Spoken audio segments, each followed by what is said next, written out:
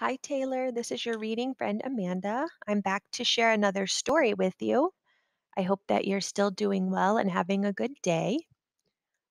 Today, I chose a story called Lost and Found, written by Anne Harth. Where's my blue skirt? Rosa said. I don't know, said Mom. I haven't seen it, said Dad. Did you take it, Carlos? She said as she poked me in the chest. I shook my head. Why would I take your blue skirt? My little brother Roberto giggled. He crawled behind the couch. Where are my brown gloves? Dad said. Rosa shrugged. Maybe they're in the car, Mom said. Do you have them, Carlos? Dad said as he stared at me. Why would I have your brown gloves? I said. My little brother Roberto giggled. He crawled behind the couch.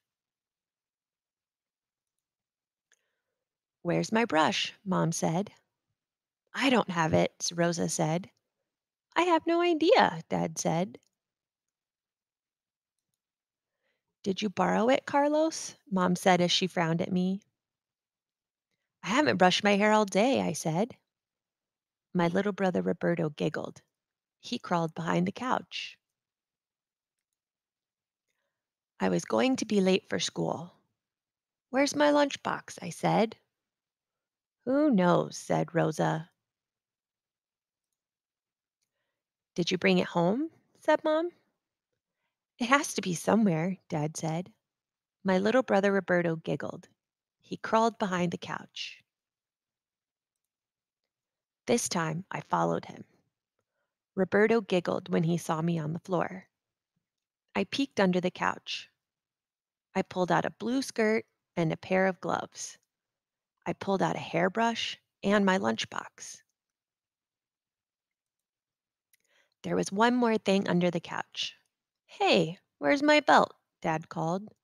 I held it up. I found it, I said. Taylor, do you remember who took the skirt and gloves and hairbrush and lunchbox? It was the little brother Roberto, right? And what was Dad looking for? His brown gloves and his belt, right? Why was little brother Roberto laughing? Was it because he knew where all these things were hiding?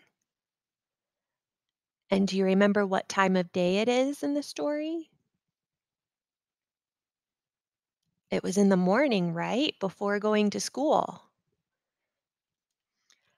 Well, that's the end of this story, Taylor. I hope you have a great day, and I'll be back to read another story for you soon. Bye bye.